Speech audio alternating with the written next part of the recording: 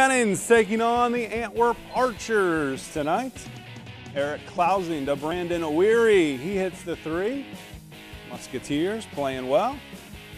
Then the Archers' Cole Sessler drives and hits the layup.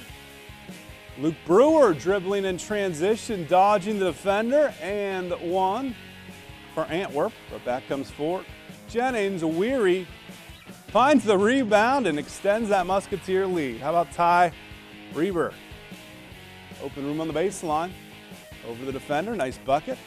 Sessler again trying to complete a comeback for Antwerp, but this night belongs to Fort Jennings. They win at 62-42. Cole Horseman, big game, 23 points, 13 rebounds. Weary goes 17-9 in the victory.